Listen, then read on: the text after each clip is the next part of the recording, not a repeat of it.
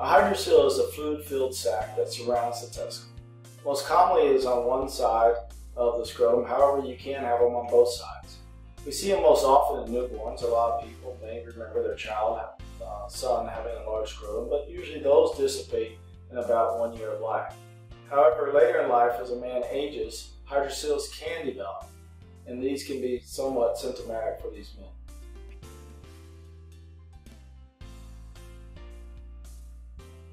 The cause of the hydrocele is believed to be just some inflammation or some trauma to the testicle itself.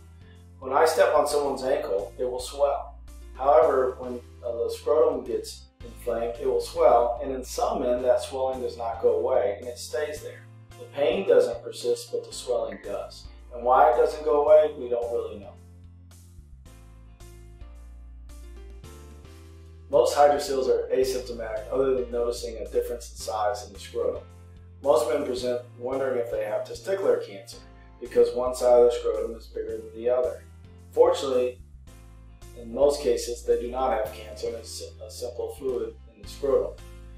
These can get quite large. They can get as big as a softball or even bigger. And when they get that size, they are quite symptomatic. Just the sheer mass of the scrotum as well as the position can become uncomfortable.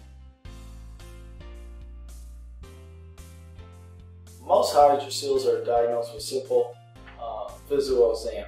We can use a flashlight and illuminate the scrotum, and we can see the light trans-illuminate through the scrotum. Sometimes when they're taut and the exam is difficult, we do get an ultrasound to really make sure that one, it's a hydrocele, and most importantly that the testicle inside the hydrocele sac is normal.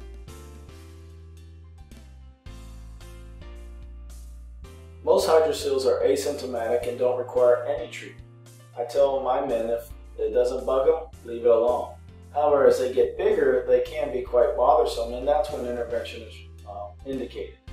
Sometimes we can stick a needle and remove the fluid. Unfortunately, a lot of times that fails. It's simple, but not always effective. The second we've been experimenting is leaving drains, where we actually drain the hydrocele in the office, then leave a drain for several days, which has proven to be somewhat effective in a lot of men. However, ultimately, if all else fails, we move straight to formal surgical excision. This is a standard outpatient operation that takes about an hour.